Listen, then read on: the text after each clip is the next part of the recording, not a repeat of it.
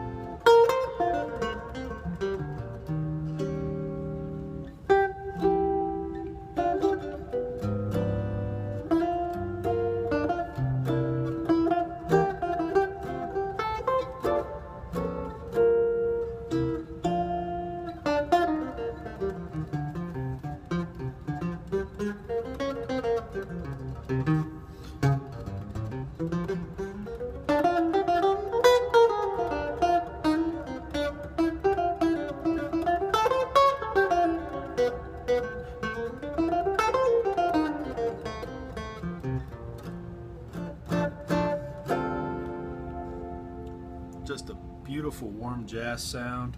I put flat wound strings on this, 11 gauge flat wounds, so you know, being a solid body, I mean literally hardtail solid body bridge, it's a really cool piece. I really like it. It's nice. So